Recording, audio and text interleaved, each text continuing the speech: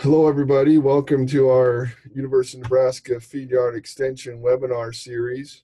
I want to point out that if you're watching this webinar online, we would hope that you would be willing to evaluate the program for us and give us feedback. We have some general questions there and a couple specific to today's topic. So I encourage you to go to that web address if you would help us and give us feedback. We'd sure welcome and encourage that. This is a series that we put together that are hopefully topics of interest to our feed yard producers and managers here in Nebraska and elsewhere. Given that it's springtime and our wet season, we thought it would be prudent and a good timing to discuss monitoring and managing runoff holding ponds. And our speaker is Dr. Amy Schmidt, who's an extension engineer in our biological systems engineering department and animal science. And she's going to cover this topic for us today, and then we'll have an opportunity to ask questions at the end that we'll also record. With that, thanks for doing this today, Amy, and look forward to your comments. All right, great. Thank you, Galen. So let's take a look here. These are the topics that I want to make sure we get through today. I want to talk a little bit about routine holding pond monitoring requirements. Talk about when a manure discharge is allowed and what to do if you experience a manure discharge on your operation. And then, like Galen said, we're in a time of the year when we can get excess precipitation, and so I want to talk about some of the emergency storage management practices that are recommended by the Nebraska Department of Environmental Quality and UNL. So looking at the routine monitoring requirements, we kind of have to separate between whether this is an animal feeding operation that is not operating under a state operating permit, or a concentrated animal feeding operation that is operating under either a state or an NPDES permit. So the requirements are different between those two. One thing that's not different is that regardless of the size of the operation or the type of livestock on it, it's a violation of the Clean Water Act to discharge contaminants into waters of the state. And so at a very basic level, this means that manure needs to be stored, stockpiled, or otherwise contained so that there is not an issue of discharge of nutrients to waters of the state. And then manure needs to be land applied at agronomic rates in a manner that prevents runoff and discharge of contaminants from that site. So specifically talking about animal feeding operations, so these are the facilities that do not have a permit that they're operating under. So without a permit, there's really no monitoring and reporting requirements that apply to these facilities. The basic message is that we still don't want to have discharges of feedlot runoff to waters of the state. Operations that don't currently have a permit, but that are kind of a chronic issue of nutrients discharging and pollution occurring from that site, they could be designated by the Department of Environmental Quality as a CAFO, so maybe a small CAFO or a medium CAFO, depending on the number of animals. And then that person would have to have a permit and maintain records and reporting requirements as part of that. So as long as these small operations are managing their runoff, they're in pretty good shape. They don't have to make any reports to the state. It's always a good idea to keep records regardless of the size of your operation, so that if you do have a discharge from the site and you do get a visit from NDEQ, you have some information available to share on how you have been managing that operation in the manure storage basin. One of the systems that we recommend for these smaller operations are vegetative treatment systems. And I'm not going to spend time talking about those today, but we do have information available online through Nebraska Extension about what these systems are, how they operate, and what the purpose of them is. And they are a system to prevent losses of nutrients directly to waters of the state. Like I said, the one thing that's key is demonstrating compliance with regulations outlined in your permit. So this is true for concentrated animal feeding operations, and these are the facilities that are operating under a permit. And I think I messed this up, so the orange part is going to stay over my other text, but so these operations have some daily, some weekly, and some annual monitoring requirements. And so on a daily basis, these folks need to be recording precipitation events, the amount of precipitation in the day and time it occurred. And I'm gonna hop out of here real quick and get this part out of the way so that it's visible to everybody. Okay. Let me know if you're not seeing this, Galen. But so daily monitoring and recording of precipitation. On a weekly basis, these folks need to be inspecting the production area to make sure that any stormwater diversion or runoff control structures are operating as they should and being maintained to do what they're intended to do. For the waste impoundments, so in the case of feedlots, the runoff holding pond, there's a requirement on a weekly basis to record the liquid level in that basin, and every permitted operation should have a depth marker like the one shown in the picture here.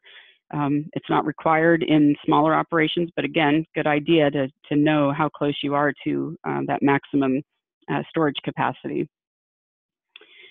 On an annual basis, on concentrated animal feeding operations, there's a requirement to inspect liquid impoundments and make a record of sludge and sediment accumulation in those, because that impacts the storage capacity of those basins.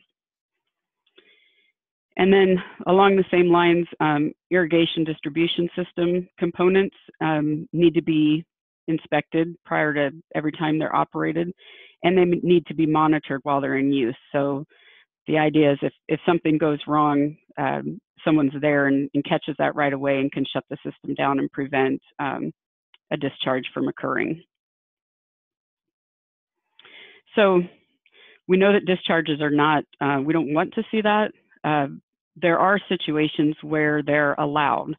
And so one of the things to keep in mind is this is part of a permit. It's part of the, for operations that are operating under a permit, there's a requirement in there for, particularly for beef systems. It's a little bit different for newer swine and dairy operations, but for the systems we're talking about today, a discharge is allowed if that manure management system has been designed and constructed the way that it was laid out by an engineer to size it for the correct amount of storage.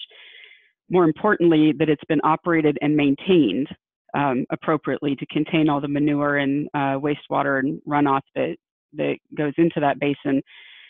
And then if there's a discharge as a result of a 25-year, 24-hour storm and all these other operation and maintenance requirements have been met, that would be an allowable discharge. So essentially what that is saying is design it right, construct it right, manage it right, and if a storm comes along that is a 25-year, 24-hour rainfall event, which I think in Nebraska probably ranges from 2 or 3 up to 5 or 6 inches within a 24-hour. If that type of event occurs and there's a discharge, the operation would not be, they wouldn't be out of compliance with their permit. And so I noted at the bottom there, for new large swine and poultry and veal operations, there's no discharge allowed. So these are zero discharge systems. And that's a result of the most recent update to regulations, but we won't talk any more about those today. We'll focus on the feedlot situations.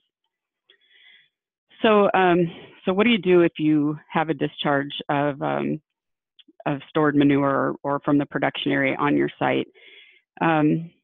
First thing that should be done is to contact the NDEQ within 24 hours.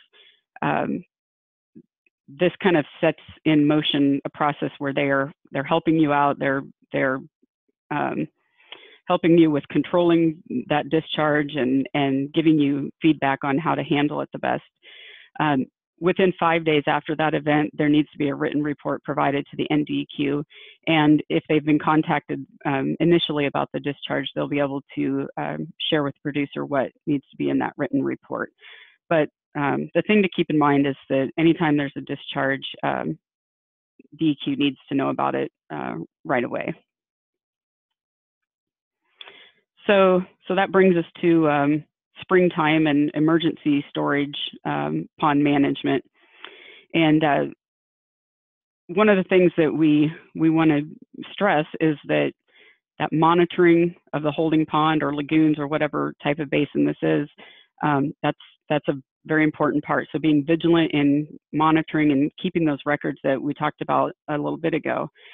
There is a URL on the screen here, go.unl.edu/pond. And there's a publication available there that talks about the points that I'm going to cover in the presentation. So these are recommendations that we put together several years ago in collaboration with the NDEQ to make sure that we were recommending the things that they want us to recommend. So first and foremost, NDEQ really does not want to see your holding pond overflow. You don't want to have it overflow. There's options that are better than that. One thing to keep in mind is you shouldn't attempt to build up the berm to increase the capacity. I know some folks might want to fill in the emergency spillway or put sandbags or something to kind of contain anything that's coming up to the top of that, but that's really not a good idea. There's better options. The reason we don't want it to overflow, in addition to we don't want to discharge to waters of the state, but if that system overflows, there's an opportunity for erosion on the backside of that berm, and that can compromise the berm integrity and set us up for an even worse situation if that berm would wash out. So I said we don't want it to overflow. The best option to keep it from overflowing is to apply liquid from that storage to saturated soil. So if it's raining enough that basin is maxing out on its capacity, the soils are going to be saturated, and we know that typically we would not apply manure to saturated or frozen soils. But in this case, it's a better idea to apply to saturated soil than to let that basin overflow. And so there's some kind of an order of where we want to target land. Our first idea would be to target land that has vegetation on it. So pasture or hay ground, we're going to get better nutrient uptake and filtering of the material that's land applied. If that type of land is not available, the next best option would be land that has some crop residue. Again, that will kind of keep the material in place that's land applied. Regardless of the type of land, we want to pick something with the least amount of slope as possible so that we minimize the opportunity for runoff. And kind of the last resort would be bare ground, period. We'd like to avoid that application on bare ground because the nutrients are not likely to get utilized and there's really nothing in place there to prevent runoff. One thing to keep in mind, for a permitted operation, you have a nutrient management plan, and within that you have listed all of the fields that you have access to for land application of manure. In this sort of a situation, in this emergency situation, the DEQ is okay with you using land that's not currently part of your nutrient management plan. So if you've got neighbors that will allow you to pump onto their pasture or hayland, that's a good option.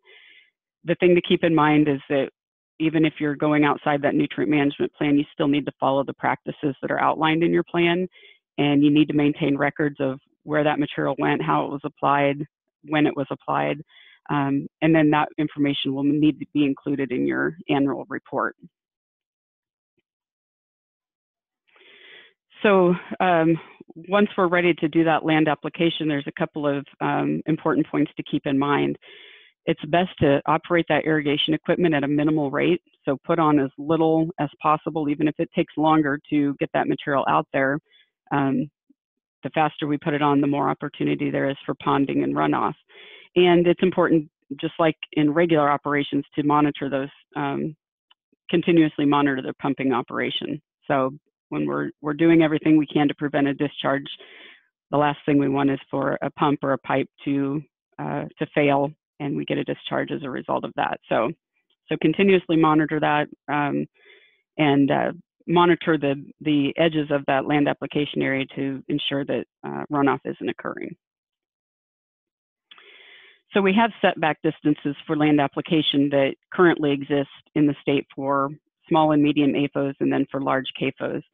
In a situation where we're dealing with saturated soil and we just need to get that basin emptied, we want to, if possible, maintain a greater separation distance between the application area and water bodies than our regulations normally dictate that we have to maintain.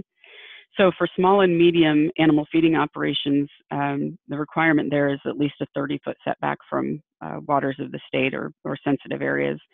For large CAFOs, there's a couple different options. They have to stay at least 100 feet back if there's no best management practice in place along that water body to prevent runoff.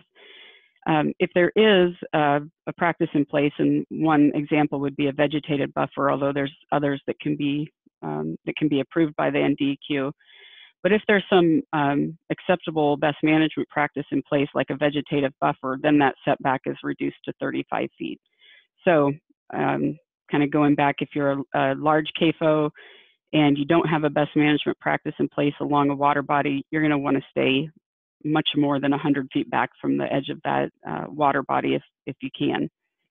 Again, just another measure to try to control the amount of runoff occurring from that site. So it's a good idea to have equipment on hand for creating a temporary berm or a temporary containment structure when a lagoon level is getting high or a holding pond level is getting high, or when land application is occurring on saturated soil.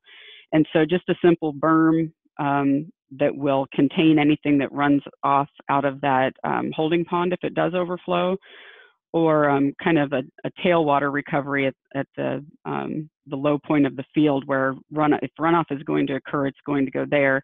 And if we can contain that and prevent that from running off into waters of the state, then that material can be pumped and reapplied to the soil again. So there's a couple different places to contact for help. First of all, NDEQ field inspectors can be contacted if you're in a situation where you do have a full storage basin, you're not quite sure how to manage it, and they can help you, given your specific situation, decide the best approach to managing that basin. Again, the state office, the NDEQ Ag section, is who needs to be contacted within 24 hours if there is a discharge. And I think the most important point here is maintaining those detailed records of your storage levels and pumping practices, because that discharge is only allowed as part of your permit when all of those conditions of your permit have been met. So I've listed here the different offices for NDEQ in the state, the 5 field offices, and then the Lincoln Ag section are all up there. And I'll give a plug for one of our products from Nebraska Extension. We have a nutrient management record keeping calendar, and many of you are probably aware with this. Hopefully everybody has one, but if you don't, you can contact your local extension office to get a free copy. So this calendar includes spaces for recording all of that information that I've talked about, the lagoon levels, the inspection of the berms, rainfall, precipitation, those sorts of things. So even if you're not a permitted operation, the calendar provides a way to keep records that could be valuable if you have a discharge from your site and get a visit from NDEQ. So above all, my closing point is keep records. Whether you're a permitted operation or not, record keeping is always recommended. It's required for permitted operations.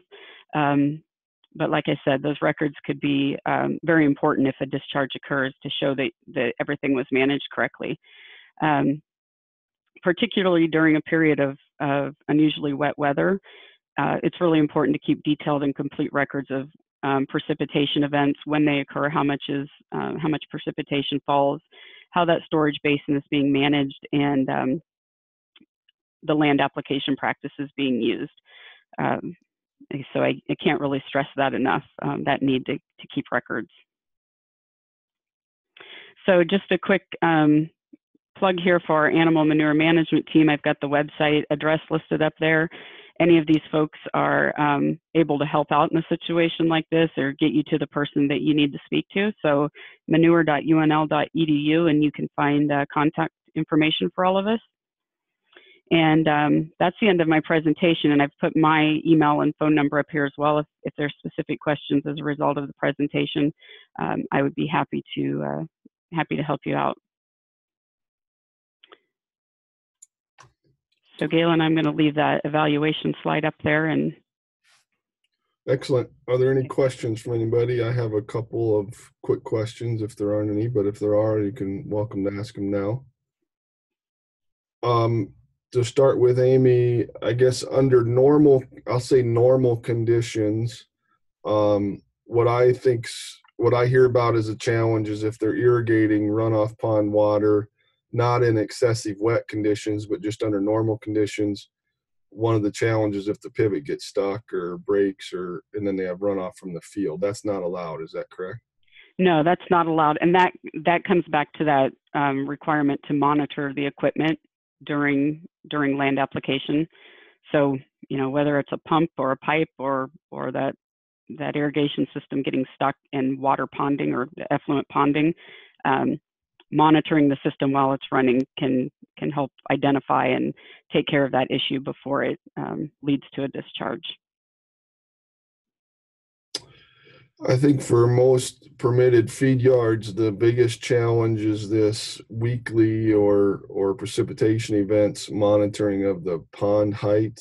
Are there any automated ways or other ways that we can help? That seems to me like that's one of the harder record keeping things for them to always be doing on a weekly basis. Yeah, so precipitation, you can get data from a local weather station, but weather can be pretty spotty, and you could get 2 inches of rainfall in one location and an inch, a mile away. And so it's really better to record that data specifically for your site. As far as the pond level monitoring, I suspect that there are some systems out there that operate with a float that would record those levels. I don't know how expensive they are, but maybe it would be worth it to save a person the time and hassle of making that recording manually each week. But yeah, I mean, record keeping is, nobody likes to do it, and you don't really realize how important it is until there's a situation where you really need to show that things have gone correctly. And for permitted operations, they have to turn those in with their annual report at the end of the year. So those folks know the routine pretty well. But yeah, it's I don't know. Maybe others on the call can comment on whether or not there are some automated methods. Weather stations that automatically record data with a data logger. But again, the expense is pretty hefty for those. And then my last comment it's kind of a question is a bit of a comment too is that really is it the record keeping proof that if they have a runover event or a emergency pumping situation, the record keeping that they're going to request from NDEQ is essentially what was the pond levels and management going into those events. Is that fair? That's really that's why that record keeping is even more critical, is to show a month or 6 months prior to these events that they were managing the pond levels. Right. So the record keeping is going to show that you've been pumping when the opportunity was available, and that you've maintained that 25-year, 24-hour emergency storage depth within your storage, so that if and when that 25-year, 24-hour storm occurs, if you've managed that that holding pond to be below the emergency storage level, then it should be able to contain that emergency storm event. So yeah, it's all in demonstrating that things have been done right prior to this issue arising, and that's the only way that the permit protects you from being fined for a discharge, is that it happened within the regulations laid out in the permit. Very good. Thank you for watching the webinar today. I'll make one other comment related to, if you have watched the program, we would strongly encourage you to go to this web address and offer us your evaluation of today's program, what you learned, what you may still have questions about, and give us a grade for how we're doing. With that, thanks, Dr. Schmidt, for presenting today, and thanks for watching this, and let us know if we can ever help with something.